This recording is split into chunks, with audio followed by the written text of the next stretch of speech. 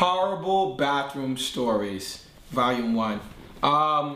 Was out on the date with this girl. She you know, she's like half Mexican, half black.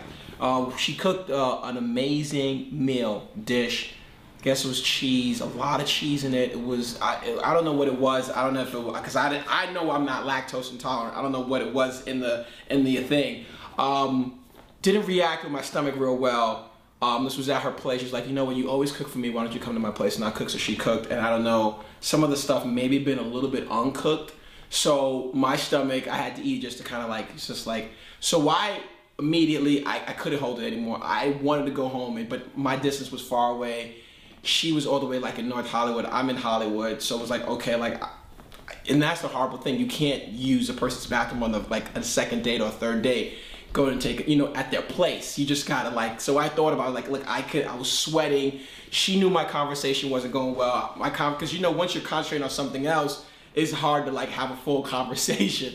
She looked at my face, she's like, are you okay? And I'm like, I don't know, like just sweat, just pouring down my head. And I was like, look, I gotta use the bathroom. I try to turn on all the pipes, all the waters, make it look like, you know, so it doesn't like a loud noise coming through. Then I went in there, mind you, doing my thing, taking care of business. She had no toilet paper, man.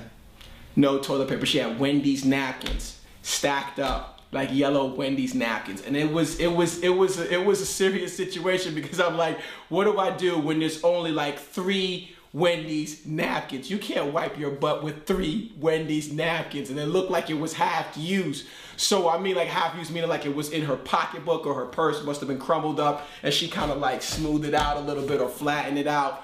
But it was a traumatic incident. So now, mind you, don't have enough Wendy's napkins. She's in there wondering what's going on.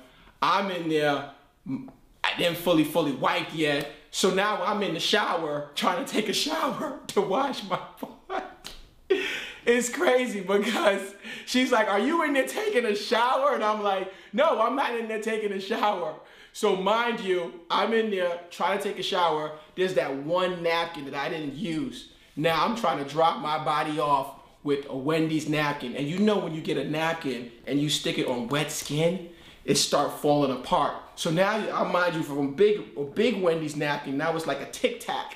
So I'm trying to get every little area that I can. It was really terrible. It's the worst bathroom etiquette story I could tell you. Horrible bathroom stories. That's volume 1, but I got tons of it.